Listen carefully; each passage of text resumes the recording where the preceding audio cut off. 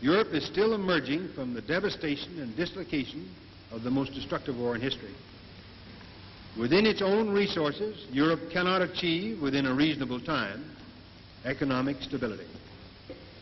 The solution would be much easier, of course, if all the nations of Europe were cooperating, but they are not.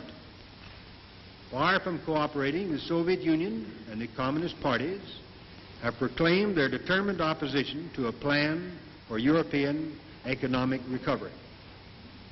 Economic distress is to be employed to further political ends. There are many who accept the picture that I have just drawn, but who raise a further question. Why must the United States carry so great a load in helping Europe? The answer is simple. The United States is the only country in the world today which has the economic power and productivity to furnish the needed assistance.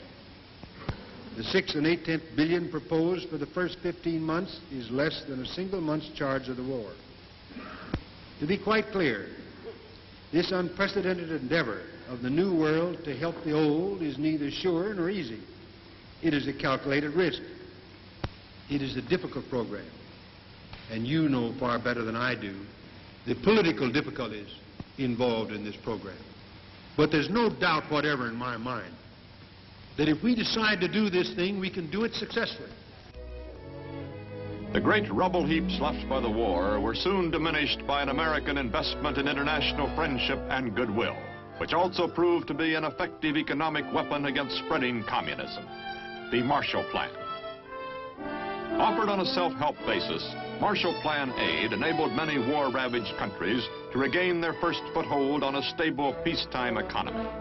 Trade and production were stimulated, and communist plans which were dependent upon poverty and despair for their success were thwarted in many parts of the world. George Marshall resigned as Secretary of State in January 1949, intending to relax for the first time in almost 50 years.